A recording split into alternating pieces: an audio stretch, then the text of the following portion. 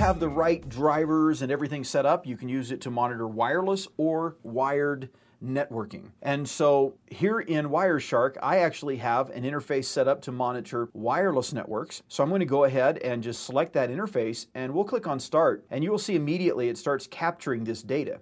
Well, what is this data? When you communicate on a network, the information that your application is sending across the network is encapsulated in what are called frames when it gets way down in the OSI model that we'll talk about more later to layer 2 and layer 1. And so in the 802.11 wireless networking standard, you have what's called a wireless LAN frame or an 802.11 frame. And what that simply means is we put some bits before the data and some bits after the data. We put it in a frame. We're putting bits before and after the data, and those bits mean something. And so at this point, I can stop my capture, and we can actually look at the results of what we have here. So here, if we click on this one beacon frame, it's called, which in wireless networks is a special kind of frame that access points transmit, and those frames tell the stations what features the access point supports. So for example, if we go into our beacon frame, we can actually see that in this case,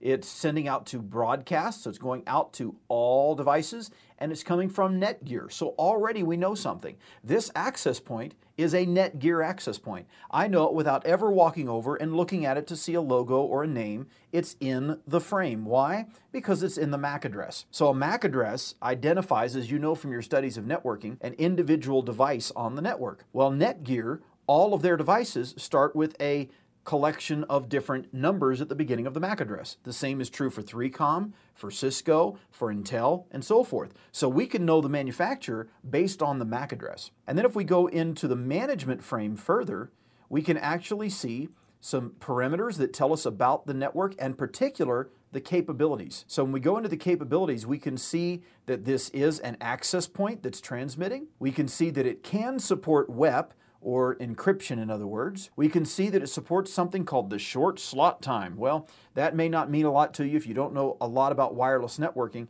but it has an impact on the data rate or throughput of the network, whether it supports that or not. And so as we look down through the list, we can see these different features of the network just by looking at the actual frame that is being transmitted.